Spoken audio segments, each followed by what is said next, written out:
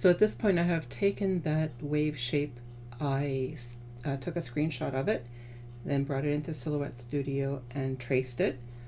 I dragged it out a little bit so that it's longer, so that this area is a little bit more elongated.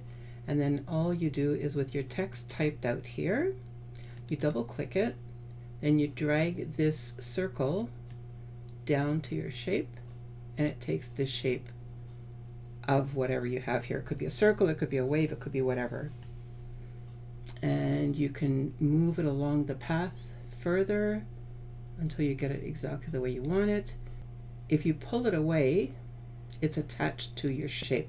So what you need to do is you right click, you convert it to a path, and now you can get rid of the wave and your text is in the shape that you made it.